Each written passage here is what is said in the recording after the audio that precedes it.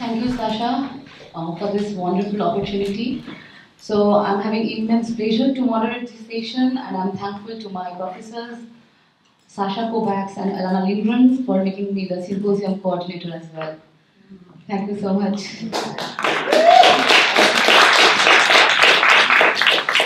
So this session we will be talking about the it would lead to a discussion about that provides insight into the on-the-ground approaches to the preservation of performance culture. So, to my extreme left, I'm having Matthew Payne is a playwright, performer, and arts administrator based in Victoria. A graduate of the University of Victoria's theatre program, Payne has been producing theatre, performance, events, and public programs to audiences of all ages for 20 plus years, working with a variety of partners and stakeholders. Thank you, Matthew, for being among us. Thank you so much. To your right, we are having Carolyne Clare. Carolyne is a doctoral student at Simon Fraser University's Department of English, and her research focuses on the protocols for Native American archival materials in relation to Vancouver-based performing arts records. She has collaborated with dance organizations in Vancouver to survey their information management needs and update their practices. She holds a Master in Museum Studies from the University of Toronto and received training at Dance Collection Dance, Jacob's Pillows Dance Festival Archive, and Stratford Festival Archive. Her research is funded by a Vanier CJ scholarship as well. Welcome, Carolyne, to this symposium. So, to her right, we are having beautiful Amy Bowring. And Amy is the executive and curatorial director at Dance Collection Dance, where she was mentored by founders Lawrence and Miriam Adams, and she has been involved with the organization since 1993. She is one of Canada's foremost advocates for the study and preservation of Canadian dance heritage. Amy has published numerous articles on dance history and has curated several live and virtual exhibitions. She has lectured across Canada and teaches dance history at Ryerson University. She has contributed to various boards and committees in the arts and museum sectors. Amy is the editor of Down to Bowring, a memoir written by her grandfather, Derek Bowring. Her book, Navigating Home, Artists of the NL Dance Project, was published in 2019. Welcome, Amy. And to my left, we are having gorgeous Janis. She is a writer with a love of wild green spaces. As an arts advocate, she chronicled the arts and performance, mainly theatre in Victoria, British Columbia, and on her website janislacube.com from 2009 to 2018. Her monthly column, Art Smarts, appeared in Monday magazine from 2013 to 2018. Now retired, she devotes time to community building, ecological restoration, and exploring the wonders of Vancouver Island from her home in Campbell River. So, welcome all of you. Now, we know, it's a discussion on on the ground approaches of preservation of culture. So, there's a prompt question which is already there, which is in all of our minds. It's about what are the challenges in your own work of maintaining the records of performance history? If you could cite one of the examples from your own work. So I'll start the discussion with Amy Bowring. So. Kathy, you might need your finger. Just your finger. Yes.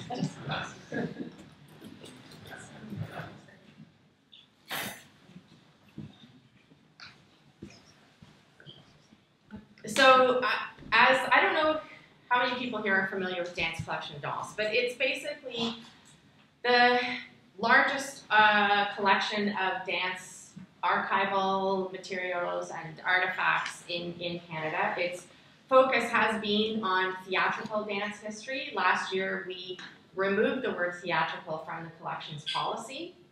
which now broadens the scope of what we collect. So when Priyanka sent that prompt question, what are the challenges of your work? My first thought was, okay, well, how long have you got? Because there are many. But so I'll give you the highlights of the challenges. So the first thing, of course, is the ephemeral nature of the discipline itself. The main artifact of what we collect is intangible. It happens on a stage in a moment, and it's gone again. So we have to collect all the things around it. So this slide here just shows you an example. We've got choreographic notes, house programs, souvenir programs, films, makeup, costume materials, moving image records, photographs,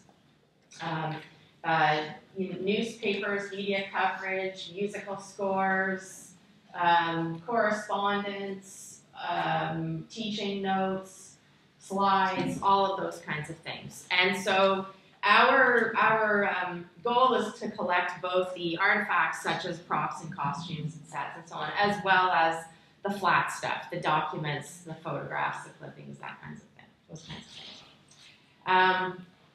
things. Of course, there are never enough financial resources to do the work. There's never enough to pay the humans that we need to rehouse, arrange, catalog all the materials. We never have adequate storage space. At this point in our history, we don't have stable operational facilities. We're a founder-led organization until last April.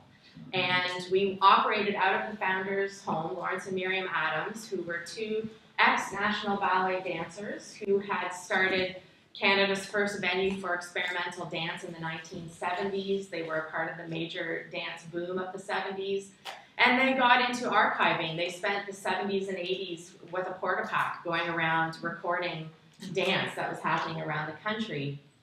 And so when they did this major reconstruction project and stuff started coming out of attics and basements, they initiated Dance Collection Danse to hang on to it. So about 6 years ago, we moved out of the house into our own space where we had some storage, some exhibitions, and then, of course, off-site storage. We became a victim of the Toronto real estate market when the building we were in was slated for demolition, for condo development. So now, for the same amount of money we were paying, we're in a space that is less than half of what we had. So we lost our exhibition space. And so we've changed the programming to more virtual activity, more traveling activity, that kind of thing. There are magical ways of doing the work, and we just do what we can to do them. So we're working on some things that will, make change happen over the years. But that's the challenge right now. Digitization is another major challenge. We have over 3,400 moving image records, from 8mm film to every kind of magnetic tape that you can imagine. And in the 70s, dancers were using the cheapest half-inch magnetic tape they could find. It was called silver chrome.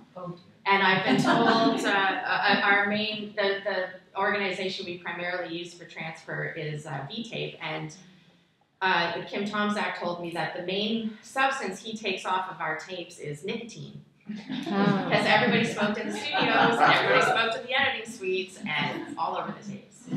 So he uses our tapes as a teaching tool. But that's a big, big problem for us, is digitizing those records, which we do in little pockets when we get a bit of cash, or a researcher is willing to pay for the digitization, and we benefit from that kind of thing.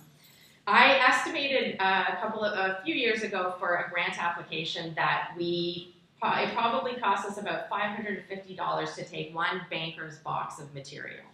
So that includes, that's not the long-term storage, that's primarily the human time to rehouse, to arrange and catalog all of it. But I have taken some solace in getting to know the Ontario Museum community, because it's clear that we are not alone in how we look after things, in what our situation is, what our challenges are. And after listening to Jerry this morning, best practices are what you aim for, but you hardly ever achieve. But you know what? The work is not in a dumpster.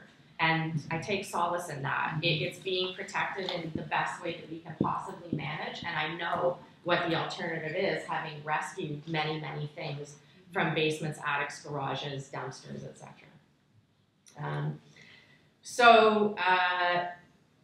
The other thing that's a challenge is burnout, and this is an issue that's coming up, a lot in the performing arts world. My father-in-law happened to be a theater director, and he once said to me that the problem with creative work and work that you love is that it energizes you, and so you don't realize that it's burning you out as you just keep going because you love the work and it's great, it's exciting, and before you realize it, you're completely fried. So that is a perpetual problem, and of course, one of the solutions is more money so that you can pay more people and share the workload. So another challenge. We're also, as I mentioned, transitioning from a founder-led organization to an institution that will outlive its founders. And so that transition has its own challenges. And one of which I frequently find myself rebelling against is all that formality. Like yesterday, Yuri was showing some of the things he has to sign when he goes into other archives, which we've never made people sign in our collection. But it's that, so I sometimes rail against that formality. We've always been a gritty arts organization. And so I want to keep things accessible. That's what's really important to me, is that collect it and share it and celebrate it and make it available to people. So that's, as you make that transition, and I think about, 25 years from now when I'm not there, what will the changes be? But I didn't want to, Priyanka said the challenges. I didn't want to be a big complainy pants, so I thought I would finish by mentioning a few opportunities so that we end on a high note here. So one thing to celebrate is that we're still here after nearly 35 years. Yeah, that's okay. It was just one picture for decoration. So we're still here. We can still continue to have an impact. We can still keep fighting the good fight. We're working on partnerships that will help reduce some of those burdens that I mentioned, that will help build stability for the organization, both financially and in terms.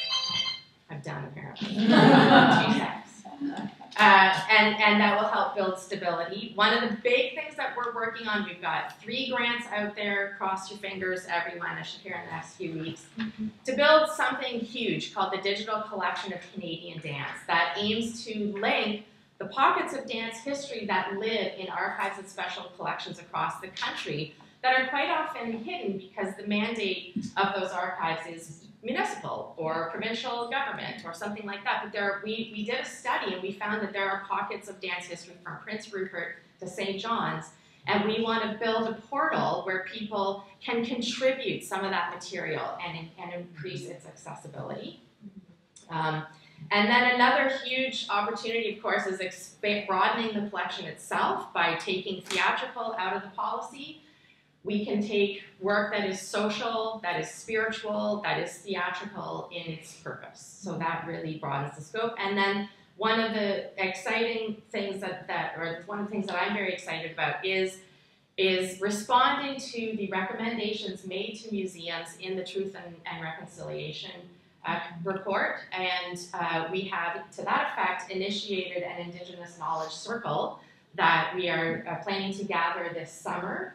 To start talking about how we do this. Right now, the only collection of Indigenous nature in the collection is Santee Smith's Kahawi Dance Theatre material, which of course is theatrical in nature. But we are looking forward to working with the Indigenous communities across Canada on how we can help, how we can share knowledge. If people want to deposit, how do we do that? What are the things that we need to know about? That's all.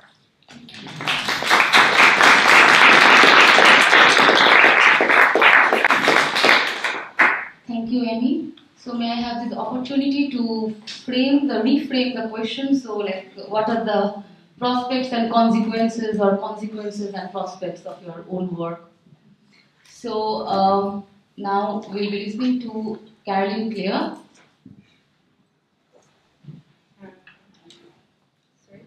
You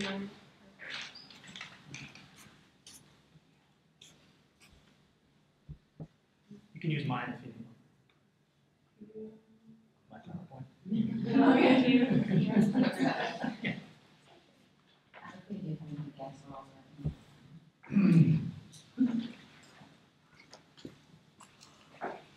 So in 2015, I started my PhD at SFU, mostly because Amy told me so.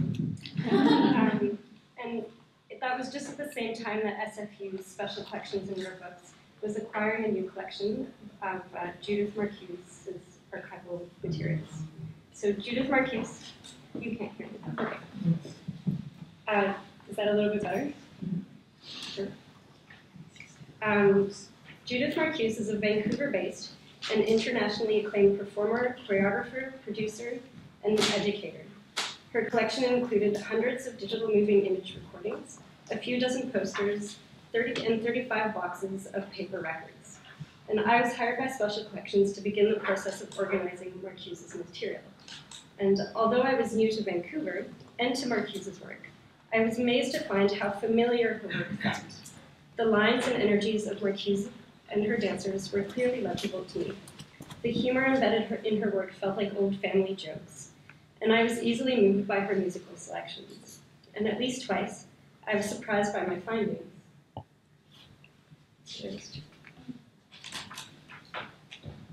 First, I was delighted to see that Marcuse had danced alongside Sasha Belinsky, a former dancer of the Combat Canadien. And in watching Belinsky partner Marcuse, I recalled dancing with Belinsky, who was my Uncle Drosselmeyer in a Montreal-based version of the Nutcracker. Dancing with Belinsky was my favorite part of the Nutcracker. I loved the work of anticipating his movements and the momentum of the spins that he lifted me into. Because I was new to Vancouver and to the Marcuse collection, I had not anticipated that her archive would revive embodied memories of my favorite people and places from my hometown. A second surprise occurred when one of the videos I was working with loaded more quickly than I had expected, and I jumped in mild fright upon hearing the sound of a friend's voice who now lived hundreds of kilometers away. Although I had known that Dr. Seika Boy had danced in Vancouver, I hadn't realized that she had performed with Marcuse. The shock I had felt at hearing Seika's voice was followed by my own laughter over my unnecessary fright, and the delight of having a digitized friend appear in my new present. I then took a picture of Seika's digitized self, which I emailed to her, along with an explanation that, without her current and ongoing consent, and for better or worse, Seika was about to be immortalized in an archive. Here again, despite me being new to Marcuse's work, Marcuse's records felt familiar and friendly. So my unexpected familiarity with Marcuse's records was unsettled when I viewed a recording named the Couvée Native Performance and Resource Network promotional video. Beyond the name of the video, which was listed in an Excel sheet that Judith Marcuse had provided, I had no other information about this recording. I watched the recording with interest, but the footage did not bring me to relive moments of movement that I had once rehearsed, nor remind me of people I had once danced alongside. In viewing this video, I questioned whether any restrictions should be placed on it. Did the Couvée Native Dance Theatre know that this recording had just been acquired by SFU? Does the Couvée Nation have specific cultural protocols that should or could be respected via SFU's digital platform?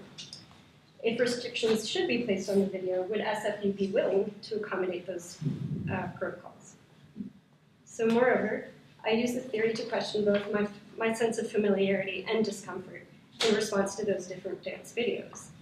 And that discomfort propelled me to learn more and to seek out answers to my questions, which has become my dissertation. So the dissertation in a nutshell, I'm going to share 3 points today. So first, my questions led me to seek out further training, which I did at UBC's iSchool, and in part under the mentorship of Jerry's sister, Kim Lawson, where I was introduced to the protocols for Native American archival materials, which is a set of guidelines, as many of you may know, on how settler collecting institutions can follow the lead of Indigenous information communities to support Indigenous sovereignty over cultural heritage.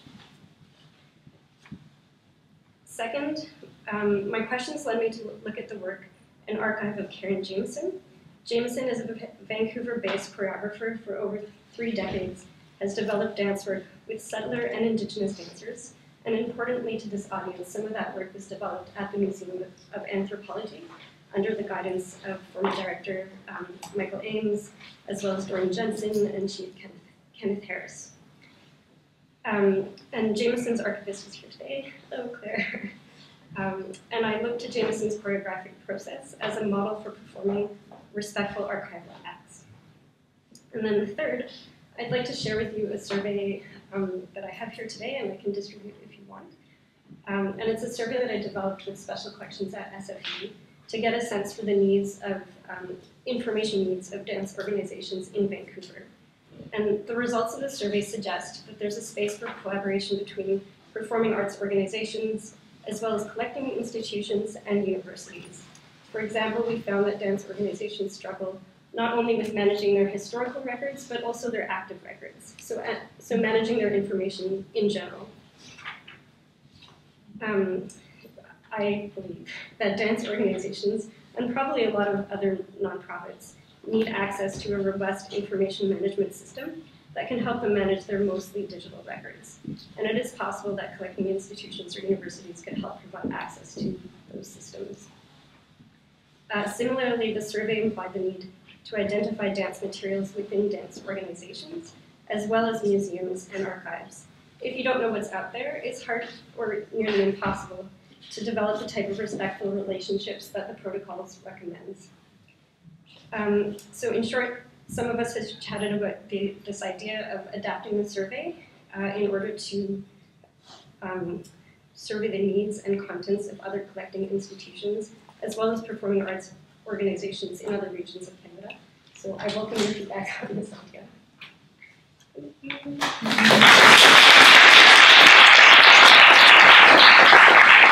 Thank you so much, Carolyne. Now it's time for Janis.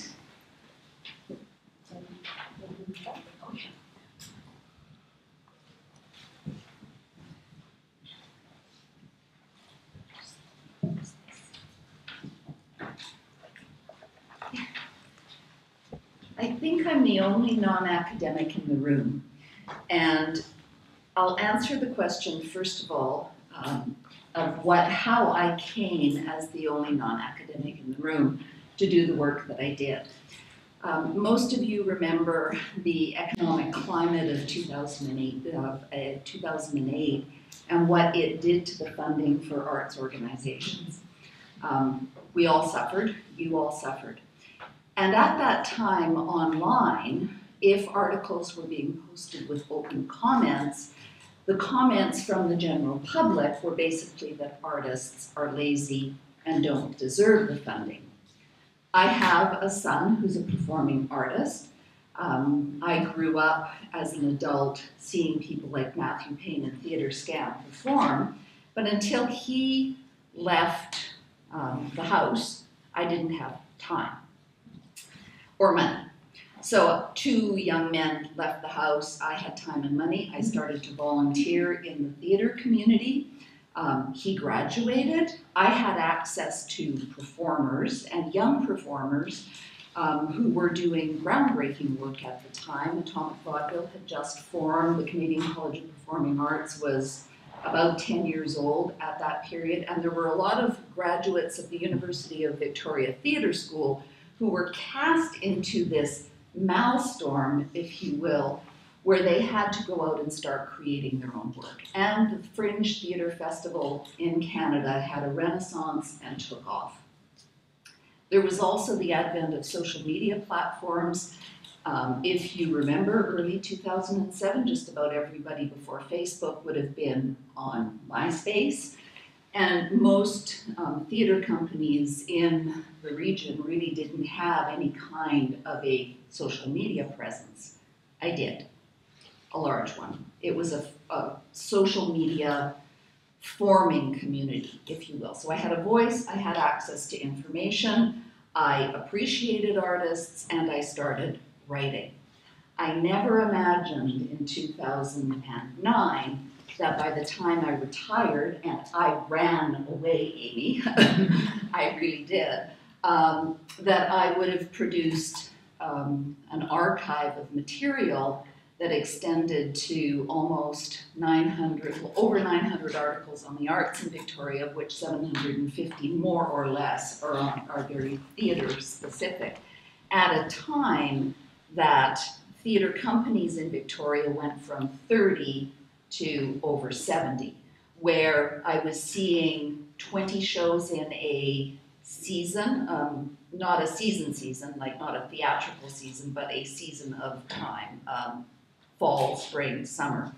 So where the output of people went from 20 shows in a 3-month period to 60 shows in a 3-month period. And it was also, the Star announced just this week that they are no longer going to have dedicated arts coverage. So there's one person left standing in Canada today who is a dedicated arts critic. One. So that was happening too. And as an amateur who liked to write, I never imagined that my voice would become a critical voice, as in very important voice for the local performing arts ecosystem. And along with that comes a lot of restrictions. So we were asked to talk about the challenges in my own work of maintaining the records of performance history.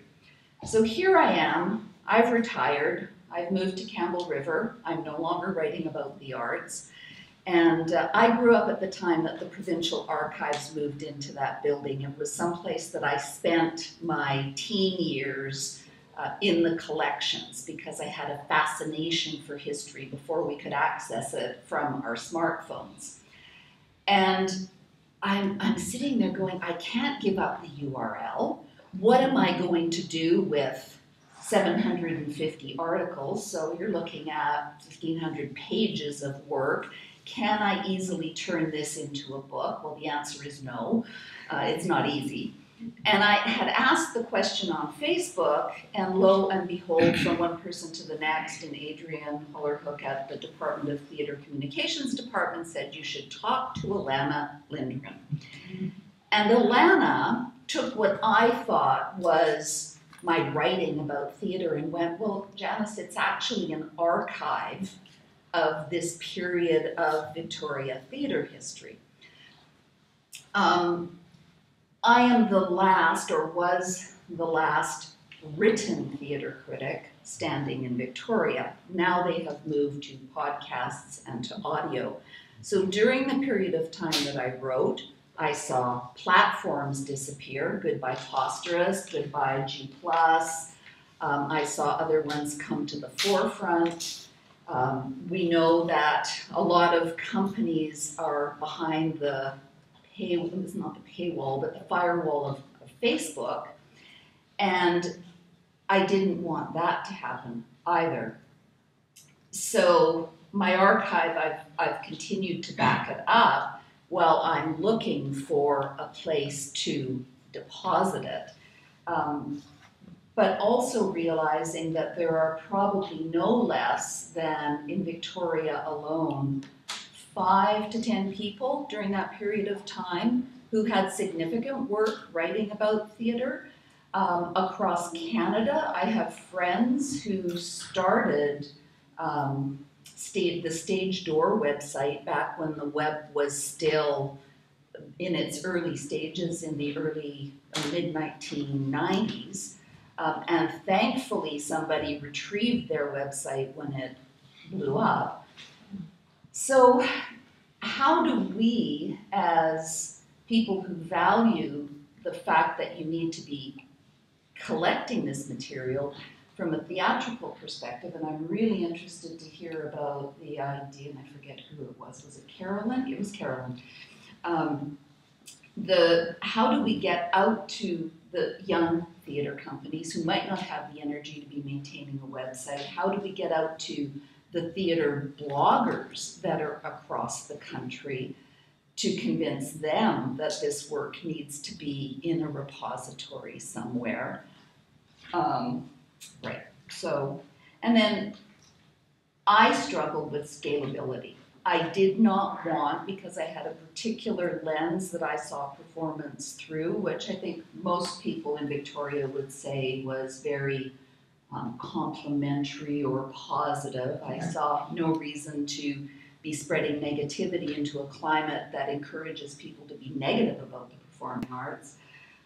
So I didn't want to give over any editorial control to other people to be writing on my own website. It's in my name, and so with scalability, how do you see 100 shows a year outside of the Fringe where you see another 30 to 50? How do you write about that? How do you write about it, keeping it cogent and not just a puff piece? How do you give insight into artists' work?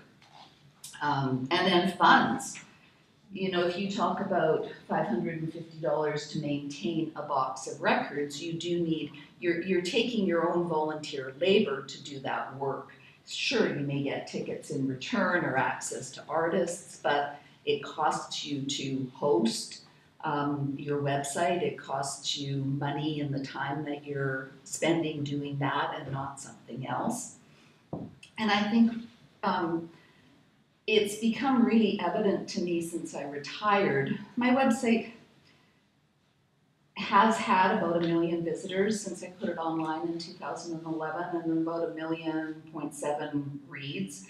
But the interesting thing to me is that I haven't written anything in over almost 1.5 years, and I'm still getting as many visits a month as I was getting when I was there actively writing and actively promoting it on social media, and had links to the actual writing community because I was writing for Monday Magazine. So not only was it, so recent searches led to articles written years ago, either about a place, Merlin's Sun Theatre is a local small theatre company in somebody's home, a performer, some of whom have gone on to produce work all across Canada, because of course we have visiting performers that come, or maybe about a show that had its inception here in Victoria and then has either been picked up by theatre companies around the world because it's a playwright, or that has had some exposure because the company has taken it from here and toured it to Vancouver or elsewhere across North America. Or could even be about a show that isn't that new from an American musical theater company that has been performed here. Why Next to Normal has struck a chord with people in Lyman Court's production, I'd love to know, right?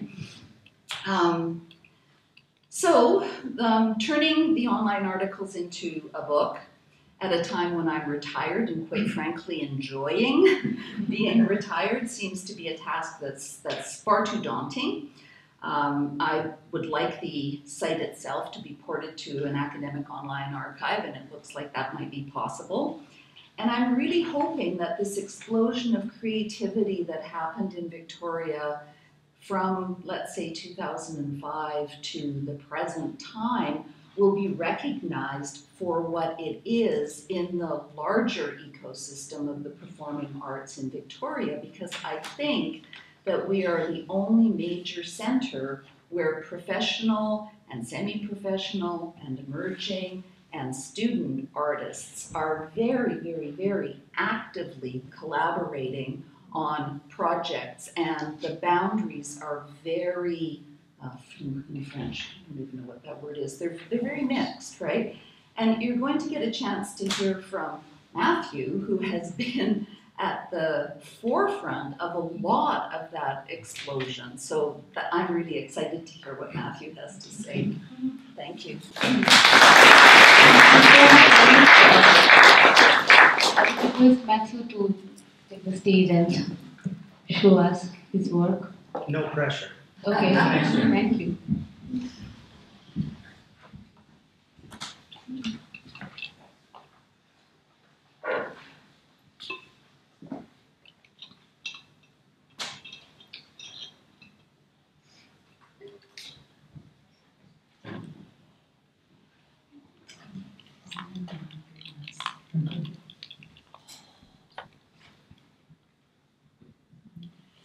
Technology.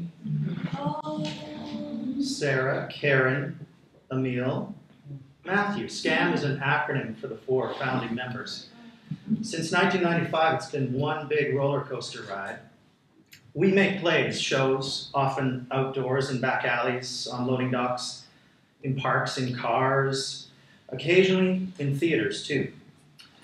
We made it a part of our mandate at the outset to tour.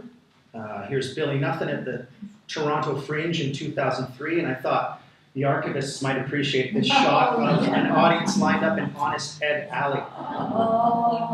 How many sites where we've made theater are gone or significantly altered? Have the memories we've made in the minds of our audiences archived the changing landscape and cities for them? We also run a festival called Stampede. We present companies from across Canada. This is Tara Began, who many of you went and saw her show last night at the Belfry. She's a playwright as well as a performer. Stampede is a multidisciplinary festival featuring 10-minute works presented outdoors to an audience who travel by bicycle or foot from show to show. We hire a dozen students every summer to help us pull it off. And we like to think we attract a young, hip audience who like to decorate their own bikes and bring their families. And in a weird way, we've connected, well, not a weird way, we've connected more with families because as well as shows, touring, and a festival, we also took over operations of a local drama school a couple of years ago. So look out, we've got access to the next generation of theater makers. Oh yeah, and we have a pop-up theater. It's a 10-seat micro-performance space on the back of the truck. Performers and audience go inside the theater to see short shows. So yes, SCAM has enough programs. Thank you for asking. My role at the company is that of artistic and managing producer. And as my bio said, I've been a director, an actor, an administrator, production manager, stage manager, teaching artist, and writer. I have not published or archived my scripts, I guess because I think they're not that great, or maybe I'll get around to, as Jim Hoffman said of Energy Theatre, adjusting and updating the shows for the current times. SCAM has dabbled in performances archive. Caribou Buckaroo was a show we developed with the Honeyguatine First Nation in the Tsokoteen region of BC.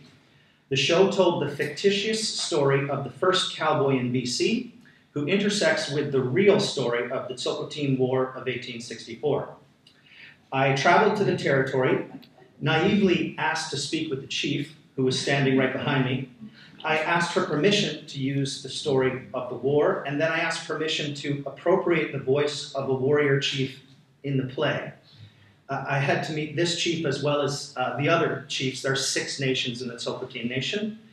Then we made the play in Victoria and traveled back to Honeyguatine territory, where we presented the first version of it to the entire membership at their monthly meeting. The play was 2 40-minute acts with intermission. We were number 3. We were the 3rd item on the agenda between number 2, firewood, and number 4, police presence at the upcoming rodeo. We then stuck around for the rodeo so that people could offer their thoughts and feedback about the play. And it subsequently made 2 or 3 tours of the Caribou Chilcotin, playing in rural halls throughout the BC interior. Our current show, we've had some luck touring, that also archives, is called Fashion Machine. 5 professional artists from the fields of textiles, theater, and photography work with 28 local children, teaching them aspects of sewing and performance. We chat about the fashion industry, how it's responsible for 10% of the carbon footprint, how it takes 2,700 liters of water to make a t-shirt, which is as much as a person drinks in 2.5 years. And then they do a public show where they remake select audience members' outfits in less than 1 hour. The show is over-archived. One of the professional SCAM artists is a photographer who takes before pictures of the models with the team of kids that is about to cut up and alter the clothes the model has worn to the show. The models are so sad before their clothes are remade. Then during the show, the photographer takes candid shots of the kids at work, the audience, and still life. So we end up with this, at least 100 shots per show. This is Fashion Machine Austin, presented by Fusebox Festival, April 11th, 2005.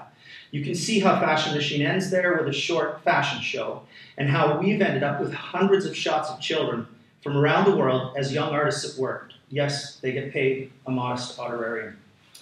So, to 2020. I had the idea to compile a book for our company's 25th anniversary, which strikes me now as a form of archiving, now that I've infiltrated this conference. Our long-suffering graphic designer, Clint Hutzelak of Rayola Graphics, who's been pointed out, is here today. He's probably furious with me for showing you this proof, which is entirely unfinished. But he's done most of our posters, like almost every poster since 1995, so it makes sense for him to be working on the project. And as well as posters, the book is intended to contain photos and recollections from our audience on their first scam experience, because, tagline, you never forget your first. And as I consider preserving performance and the challenges that we were just talking about and consequences and so on, and because the book is going to be print on demand, I suppose over time we could expand and add to the volume with more detailed notes and stories on past productions, lists of artists we've worked with. The book can become a growing archive. However, I get a little worried when I think about this, because I worry that maybe we should do something a little more scam-ish, like maybe create an artistic director's commentary that accompanies the book, and we'll call it a podcast or whatever the hip term is next year. I mean, we're performance artists, right? And does anybody really need read anymore? I'm not sure. I suppose Scam is like many indie theater companies, an archivist's dream just waiting for an archivist. Thanks for listening.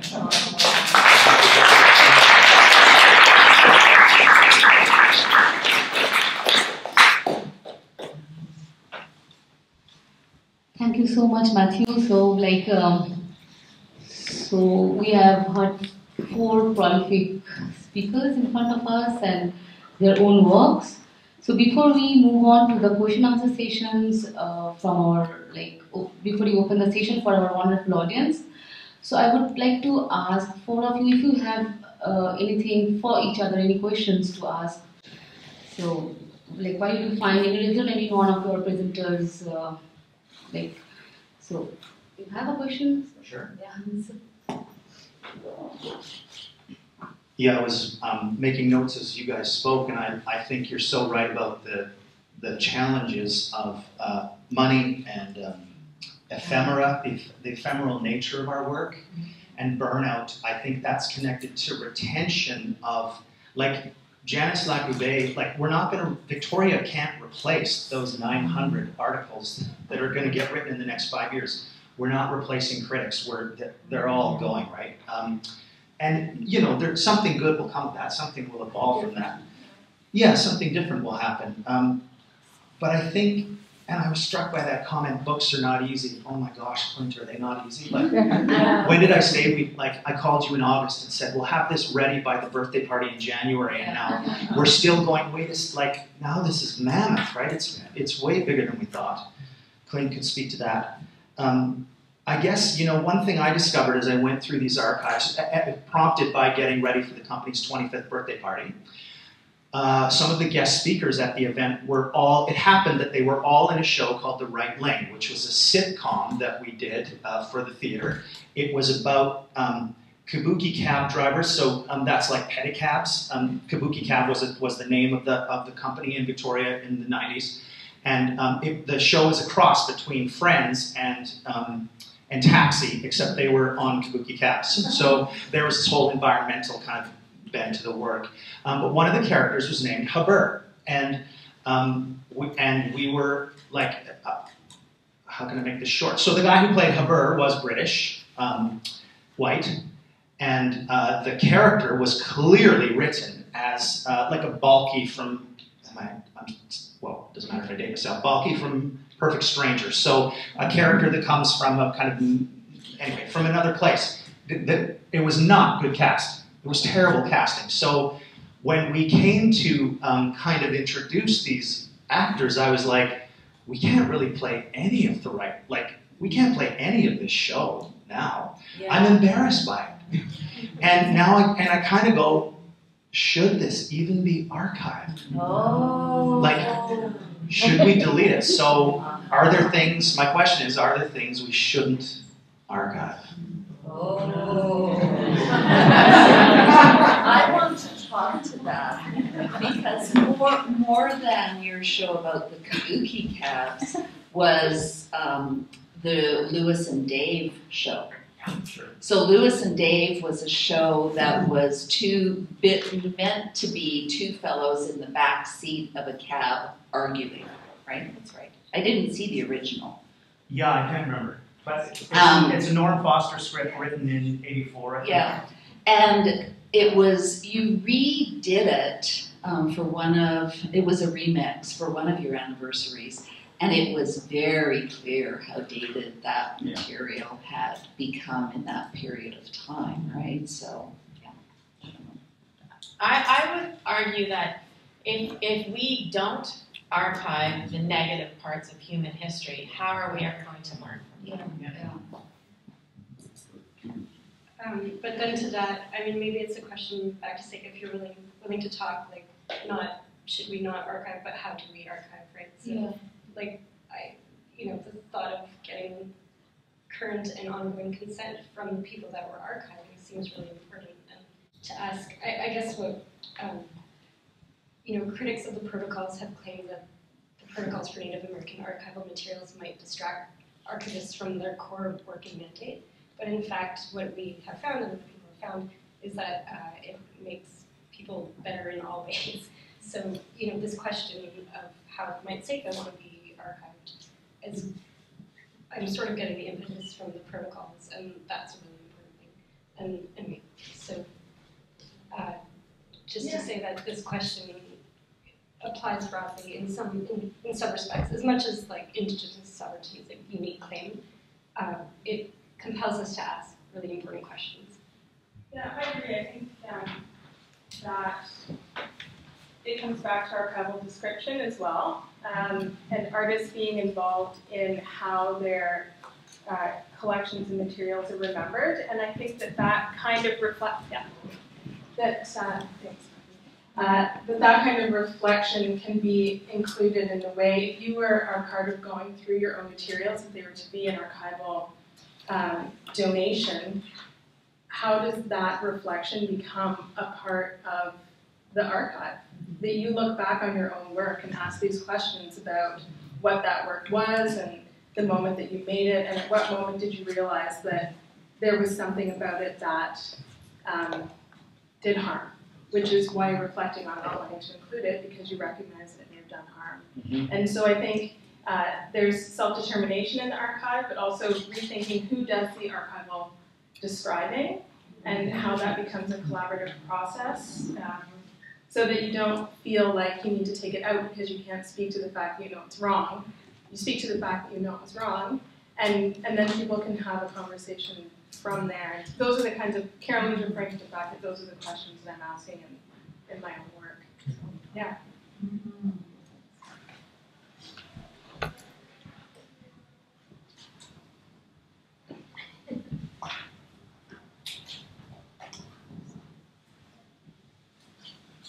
I'd like to ask, because I realize that you were talking mainly about dance organizations, Carolyne, when you were looking at your survey. Do you have a timeline right now that you're thinking about in getting the survey completed? And then once it's done, how are you going to publicize the fact that this exists and that organizations could come on board? Because other than, I don't know that there are any practicing theater artists here today, for instance, or anybody from the dance community. And it seems to me that that's an absolutely necessary part of the conversation that we have to have, or we're only talking amongst academics about work that isn't. I think my instinct is to say to try to go really slowly, and to be working and everybody here in this room to answer that. And also, in what I've learned in the last 4 years is, to start by grappling with this question of indigenous sovereignty, because when I look at, the survey that we've done in Vancouver, and realizing that if, say, within the museums there were approximately 2,000 dance-related items, and that 75% of those are indigenous belongings, then the question sort of has to start there, in my opinion. But so yeah, to work slowly, to work as a team, and to be asking the right people, I guess, many of whom are in this room and are not me.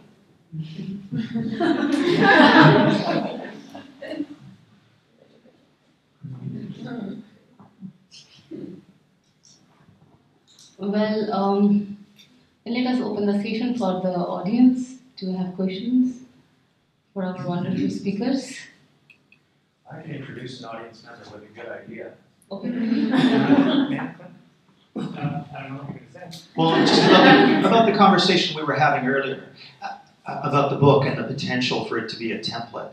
Yes. But it was kind of your idea, so I feel like you should talk about it. This, I think, is connected to, like, if Janis can be made to see her work as an archive, then maybe and I can be made to see this book as an archive, and if there's other companies that want to document. Yeah.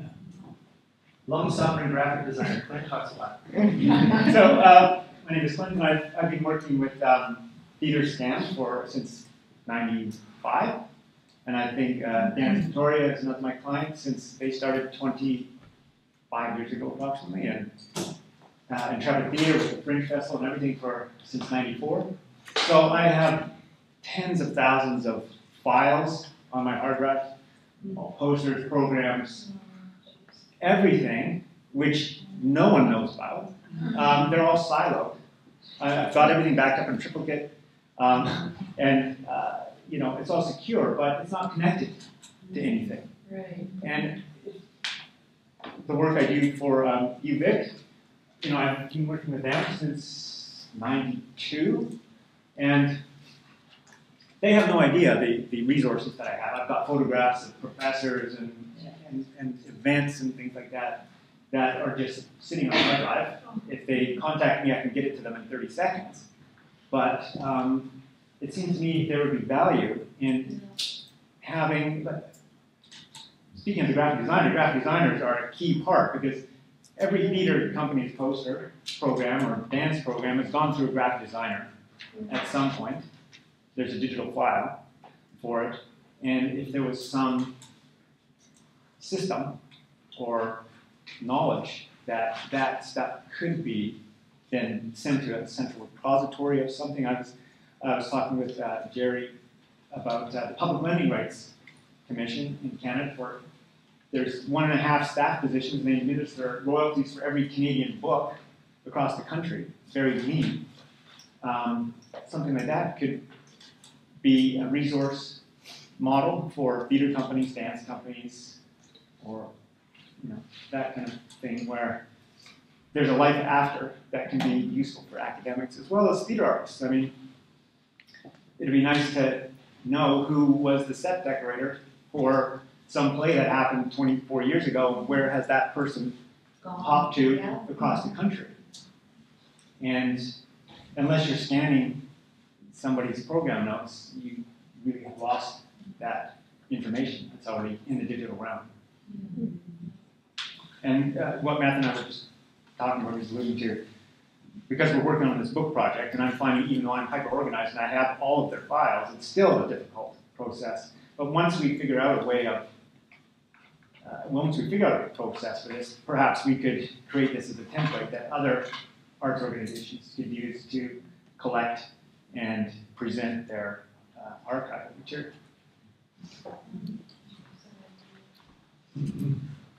Yeah, and I would add that there's probably a broader audience for that than there is for a box of archival material. Yeah. Any more questions from the audience?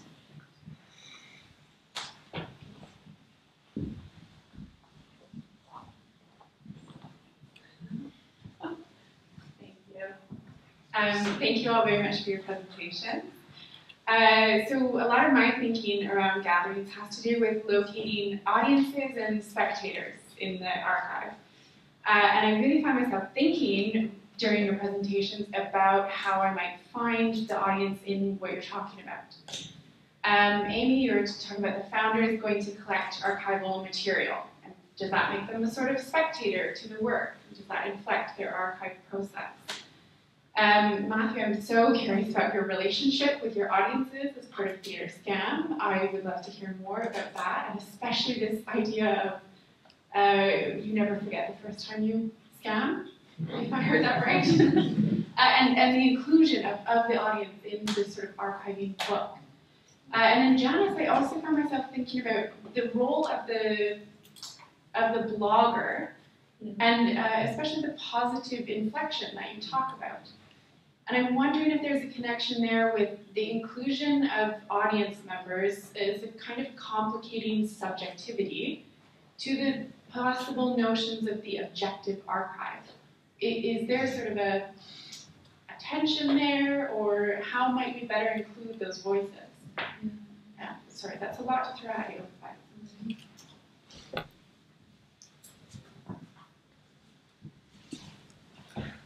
So Jerry talked about his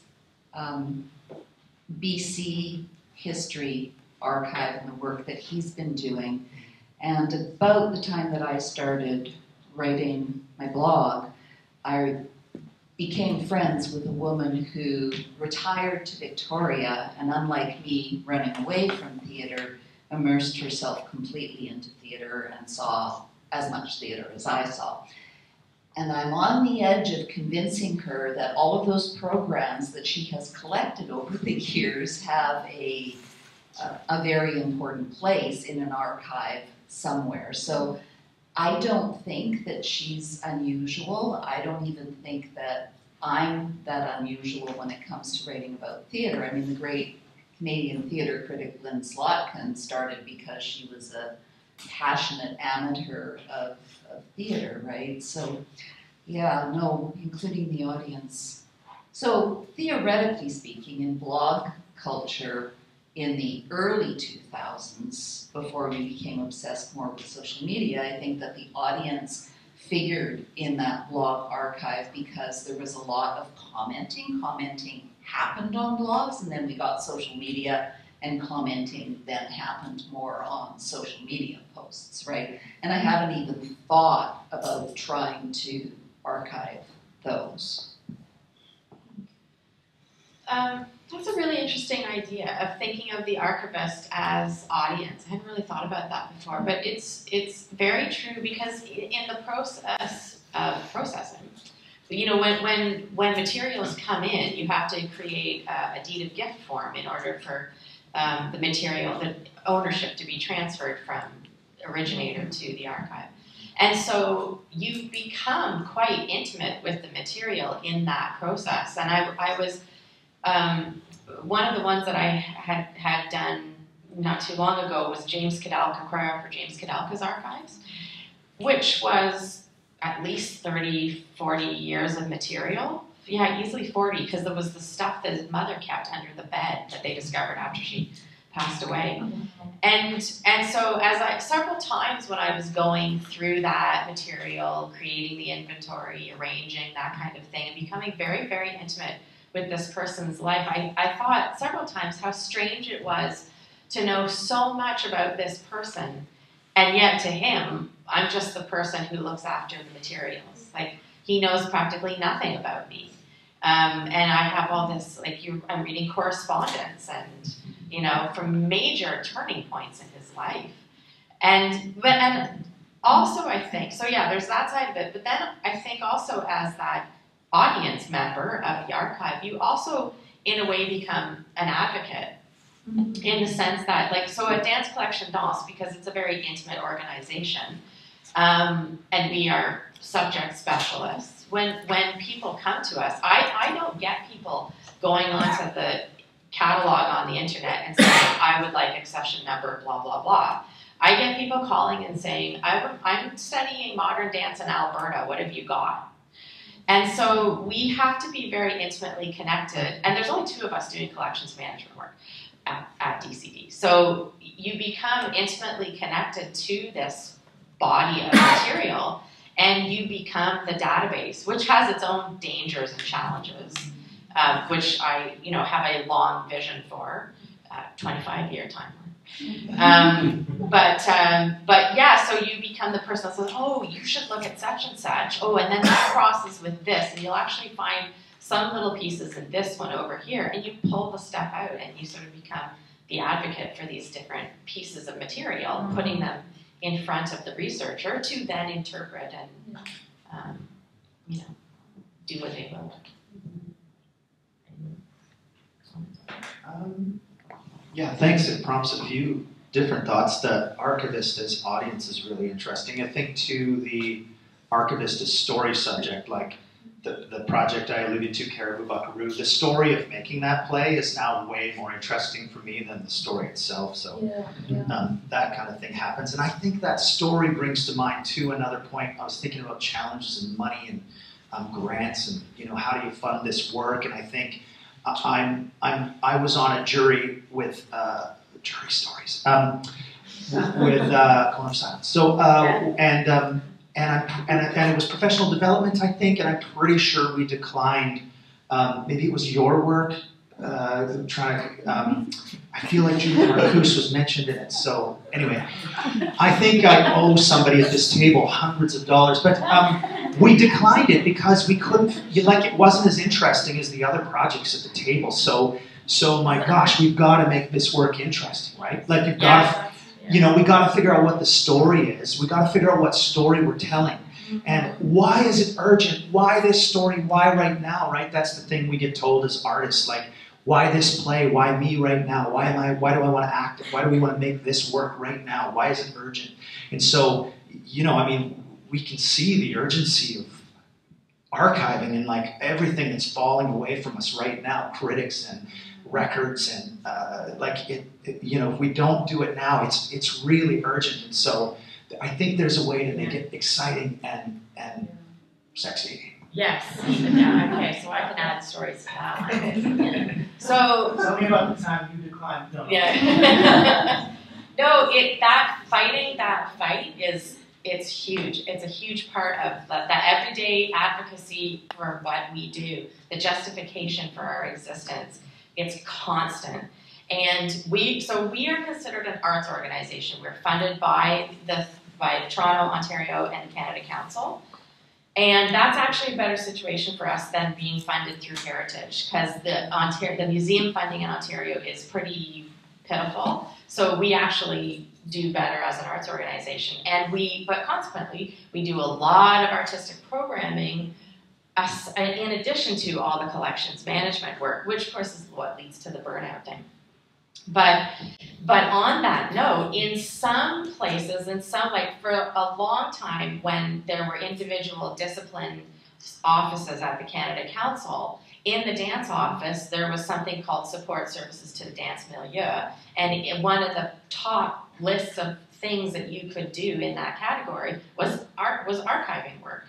That was Anne Valois who did that. And so we fit the category perfectly and, grants every time.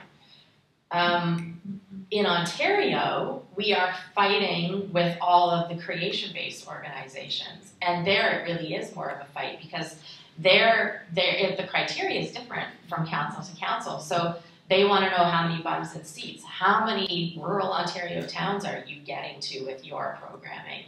And I won't mention the name, but was once told we had an all arts councils meeting with DCD specifically at a crucial moment in our history, was told it was hard to advocate for a bunch of dusty old boxes versus creation.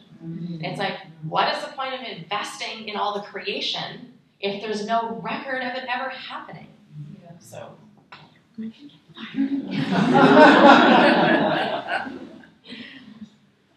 I don't know why I handed that to you. I knew I needed to stop. I guess this is more a question. But it seems seems to me that my point in like transferring that question of how do we manage the archives to how do we manage information is perhaps not yet key to creation, but it seems key to management, right? Like if you're managing an arts organization, and I've sat and I've like listened to people asking our volunteers to look for that contract that we wrote 2 months ago and can't find it. And like volunteers are spending hours searching for stuff. And also like, where was that poster that we made 5 years ago or whatever? Like, the necessity of taking good care of our digital records is very closely aligned to this question of archives. And if we can do both more efficiently, I think that's a good thing. Yeah. So maybe not sexy, but interesting. More efficient.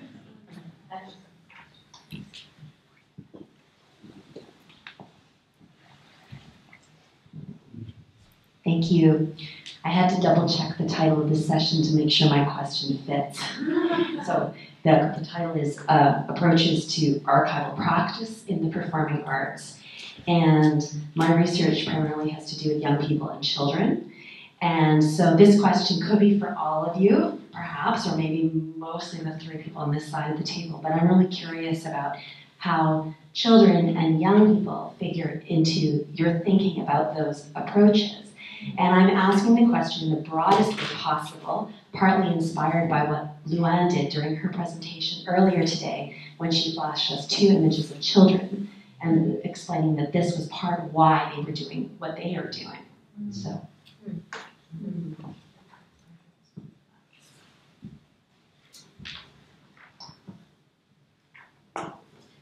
Yeah, so I'm thinking about children as audience, not children as in Doesn't pictures matter, of them in your your choice. Okay, so this is what I'm thinking of. Yes, I'm like, let's get them young, right? My babies grew up in the wrong, right? Going there regularly. But we created an education program that actually travels to and can go anywhere in Canada. We used the Ontario curriculum as the base because we were funded by the Ontario Children Foundation to create it. But it's cross-curricular, so it can really go anywhere. And there are these basically pelican cases that tour. Because for us, dance is not integrated into the education system as well as so many other things. And so we wanted to engage kids really early so we go right from grades 1 to 3 with the primary kit, and it crosses curriculum with the mapping studies that they do. So we present to them, I think it's like half a dozen artists from different parts of Canada and practicing different genres. And then they see where in the world that artist came from and how they transported their art to Canada, if they aren't from Canada originally. And they learn a bit more about the art. And then they get to see artifacts that are part of our education artifact collection. So there's some castanets and there's some tap shoes and things like that. But I totally believe kids can be engaged with history like right early on. You just have to have the right, but they love stories, right? Kids are a natural audience for stories, and that's what we tell. All kinds of great dance stories, inspiring dance stories.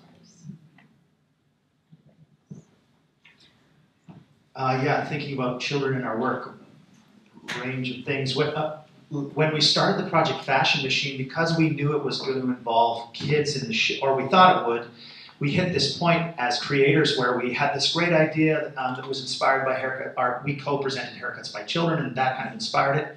That did inspire it. And then we wanted a longer program. We wanted a more thoughtful process with the kids, and remaking an outfit provides that because it takes more time than learning how to cut hair. Well, in crash course modes anyway. And so we hit this place as creators where we couldn't go any further because we knew it was going to involve talking about the fashion industry and all the challenges there, one of which is where clothes come from and who makes them, right? So it wasn't until I did another project with the Intercultural Association in Victoria, and so that's an organization in Victoria that works with new to Canada families. And so we did a project, and the audience that came to this play was entirely different than any other audience I'd seen in Victoria. And I went, and it full of families, and I went, oh, those are our partners for this project, if they're interested. And so we went to ICA and spoke to them about working with them on this project. We had this idea for a project, and how could we start? So it was a long, iterative development process with workshops and working with them. And out of all that, and as we took on this operations of a drama school a couple of years ago, came policies that are very useful around working with children and criminal record checks and media releases for everybody that's in the shows. And if there is a young person that can't be photographed, keeping that in mind, and then how do you archive that safely, right? So. And I think then that also connects with that, as we move into youth and the early career artists and the dozen or so that we're blessed to work with every summer, just telling them about our experiences as a young theater company. In 1995, if somebody had said, okay, start writing it all down and make sure you keep it in boxes and make sure it gets out, then I'd be okay. But it wasn't until, we were just 4 people that did a night of short shows in a cafe, and we did not think we were starting a theater company. We did give ourselves a name, but it wasn't until the show was sold out and the owner of the cafe said, this is awesome, let's do this next month. And we said, okay. And then Sarah and Karen had work elsewhere because they were better than Avi and I. And so the company began to evolve right away. So the company is very much like who's in the room is the present company, right? And so that gets hard to track. That's we have lists of artists we've worked with, but they don't get updated often enough. We have a document with the chronology of the company, but I don't know if I have.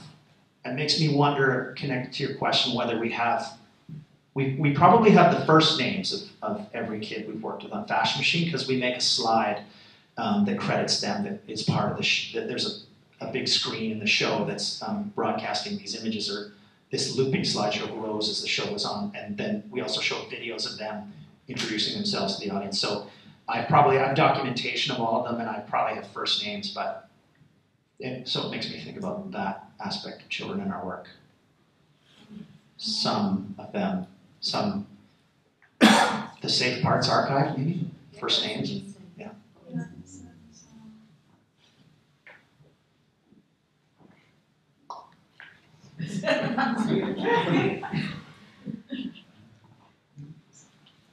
Hi, everybody.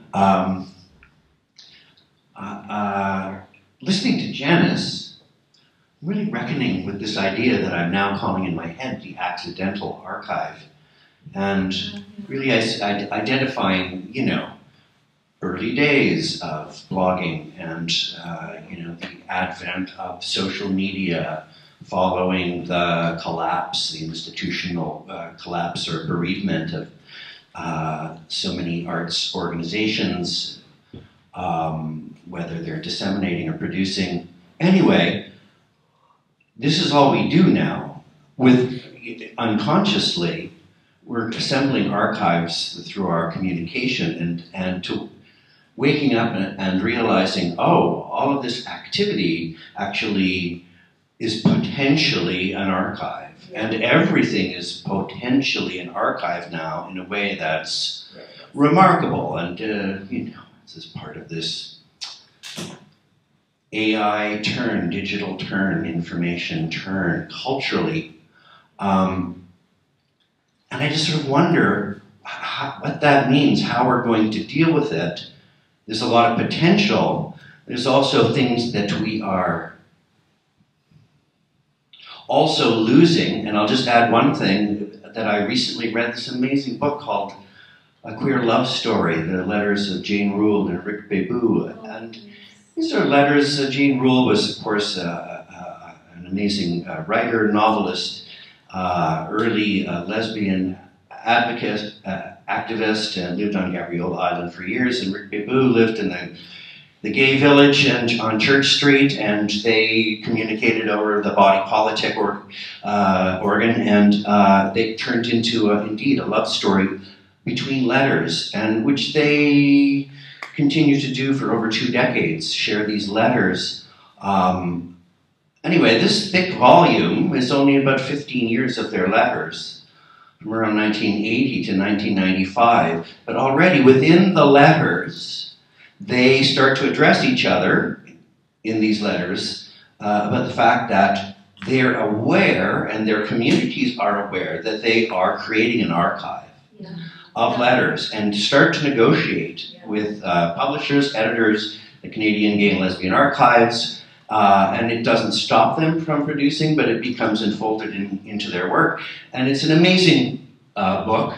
But I also realized, reading it, because it was only published last year, that this is a vanishing species. This is probably one of the last new series of letters, right, between highly engaged, literate people that was both a historical record, personal communication, and self-consciously, at a certain point, archival material. Anyway, I've talked enough, but I'm happy to hear from anybody on the panel about this idea of the accidental archive.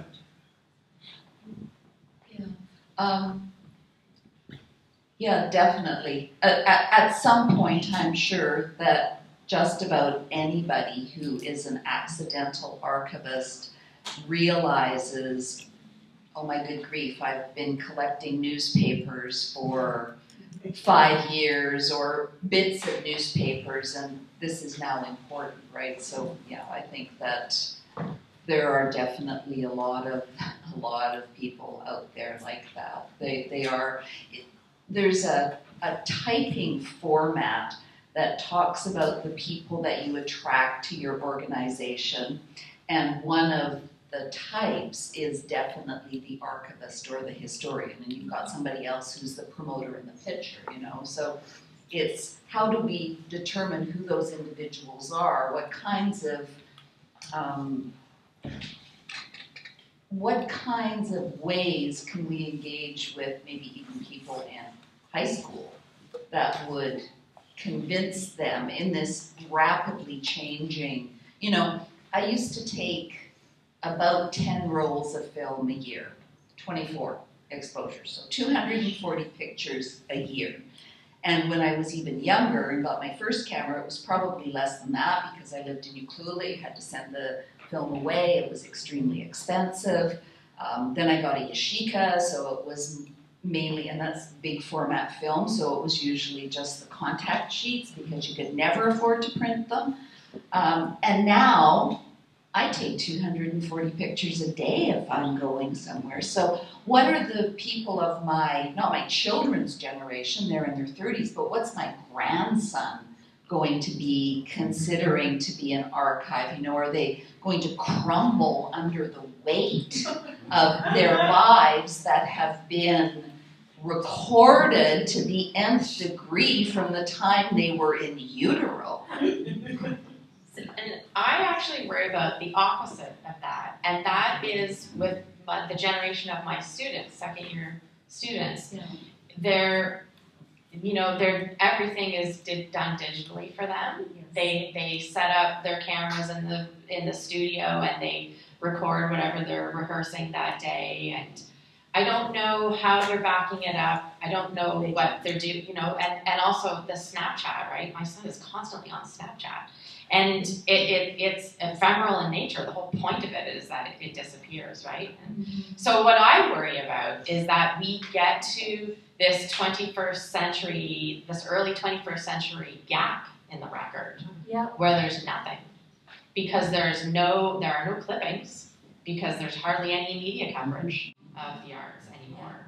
So we've lost that. If that generation of new artists is only using digital and not backing things up properly, or not saving them in a high enough resolution that we could use them in a print publication one day, then I worry about that loss of record. And also just the disassociation. So for example, the records from the 70s, somebody scribbled the names and the title of the piece and the choreographer and the costume designer on the back of the photograph, right?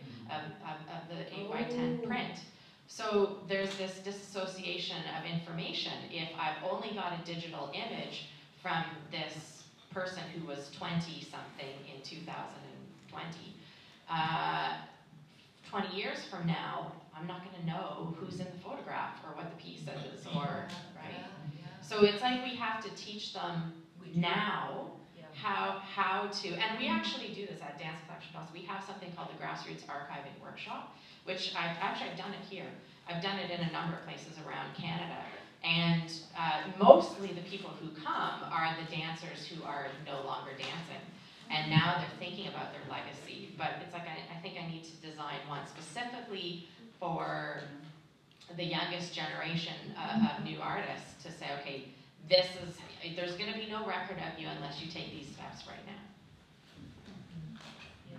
And in support of Amy's future workshops, I think that having access to like the information management systems that are out there, like there are solutions and strategies that are out there that you know, corporations are using or universities own, that would be really beneficial to share with nonprofits in the arts and beyond. So you know, people have to learn how to use them, but also have access to them. Yeah, the physical stuff is way easier to keep track of than the electronic stuff. I know where the photos from 1998 are. They're in the box that says 1998. Yeah. But the photos from 2001 are in the lab. Where did I put my laptop? You know, like I'm not sure quite. Yeah, it gets a little trickier to find. I also think there's an interesting, connected to that is like the environmental impact of email. Like, you know, I think we thought at first there was none, but then now we know. So just that impact of the impact of all that electronic stuff. We've actually decided in our office now we're not going to thank each other anymore. We're going to assume that we all, at the staff meeting weekly, we'll thank each other for all the emails we've sent, and then that way we'll at least cut down on 6% of emails in our office. But just to that, to say, like, I think that we need to think of ourselves not as accidental archivists, but as accidental information managers or something. Like, this is broader than, like, for what it's worth. Yeah, email, that's the other scary one, right? Because we've got, the correspondence. I mean, I love it. It's such a great record of the past. And people, unless they print out their emails or back them up in some way, we're going to lose a ton of correspondence between collaborators, between, you know, it's sad. And the other thing too, and my kids will roll their eyes when I mention this, but the fact that cursive is not taught in schools anymore means that at some point in human history, a huge chunk of our history is going to become like hieroglyphics. Because they're not going to be able to interpret the script. And that scares the heck out of me. And I'm sure their friends' parents aren't telling them that. I mean, my kids hear it all the time. I want to add just one thing to that, and it's interesting that you talk about, because I'm not trained as an archivist, but I predate Windows, so learned how to organize things digitally because of a DOS-based system where you had the restrictions of file management and had to have some sort of an organizational tree, whereas nowadays you just search on your computer and whatever you've named it and wherever you've put it doesn't matter, right? So you're really dealing with the disconnect between younger users and people who understand the need for file management. Lynn's got a question. Well, we are on time, like it's on the verge of closing the roundtable session. So at least we have addressed all our challenges and prospects, right? So we are like, there's a break now. So if you have any questions, please ask our speakers, during that break. So please join me to a round of applause to our great speakers. Thank you so much.